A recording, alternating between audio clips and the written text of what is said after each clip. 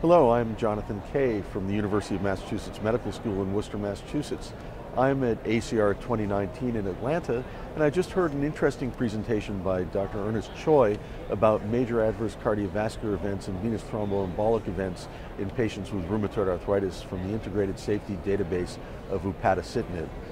He presented data from the 5 clinical trials in the phase 3 program of upadacitinib looking at 2 doses, 15 and 30 milligrams, as well as the comparators, methotrexate, adalimumab 40 milligrams every other week, and placebo.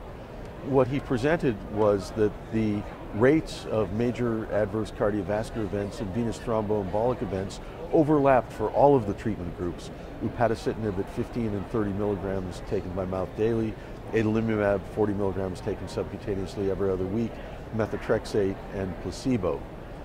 All of the patients with major adverse cardiovascular events had at least one cardiovascular risk factor, and patients with venous thromboembolic events also had risk factors for venous thromboembolic events such as a prior deep venous thrombosis, knee replacement, or other risk factors.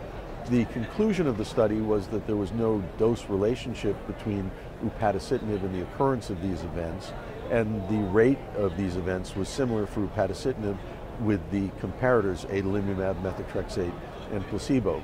What this does not answer is the question as to why patients treated with JAK inhibitors are developing venous thromboembolic events. It's not related to platelet counts, since platelet counts did not change significantly throughout the time period that patients were treated with upadacitinib, and patients on placebo also developed these events.